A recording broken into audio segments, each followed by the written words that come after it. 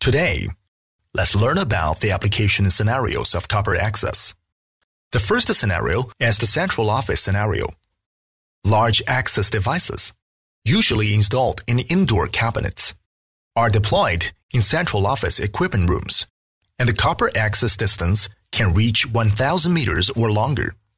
The capacity of a common device at the central office is 768 to 1,024 lines, and multiple devices are installed at one central office. The central office scenario has distance restrictions. This scenario is the most common scenario where the ADSL or VDSL2 technology is used. In this scenario, the actual rate is 2 to 12 megabit per second, and the maximum rate reaches 20 megabit per second. The central office scenario is the most common scenario, and it has the highest demand for rate acceleration through FTTX technologies. In the fiber-to-curb scenario, a medium-sized access device is usually deployed in the outdoor cabinet near the cross-connecting box CCB, and the copper access distance varies from 100 meters to 500 meters. The capacity of a common access device in this scenario is 192 to 384 lines, and that of some devices can reach 768 lines or higher. In the FTTC scenario, usually the vectoring or supervector technology is used, which provides a 50 to 100 megabit per second bandwidth.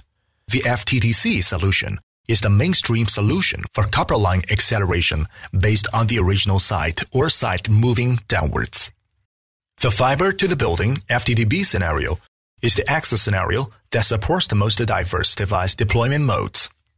The access device can be installed near a cable distribution box, CDB, that is a distribution point, DP, between devices in the building, in the corridor, on an exterior wall, on a utility pole, or in a manhole. The copper access distance varies from 100 meters to 500 meters. Similar to FTTC scenario, in the FTTB scenario, small access devices are installed in outdoor cabinets. Besides, small-sized devices that integrate the protection, power supply, and the access functions and have high environment adaptability are used.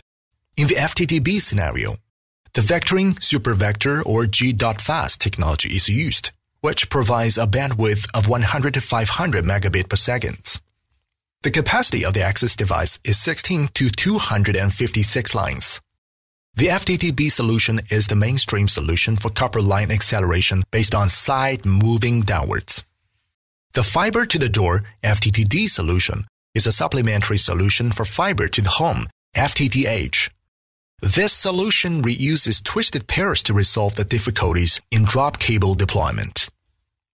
In the FTTD scenario, the copper access distance is usually within 100 meters. The access device is located outside the door of a user's home or in the corridor on the same floor. Because the copper line used in this scenario is short, a single-port device or an integrated device with fewer than 8 ports is used and the G.fast technology is used.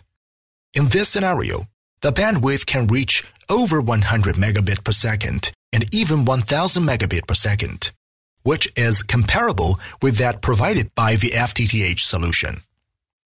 Finally, let's make a summary of this lecture. Using twisted pairs as the transmission medium, a copper access network consists of an access device at the central office, a copper line distribution network, and a user terminal.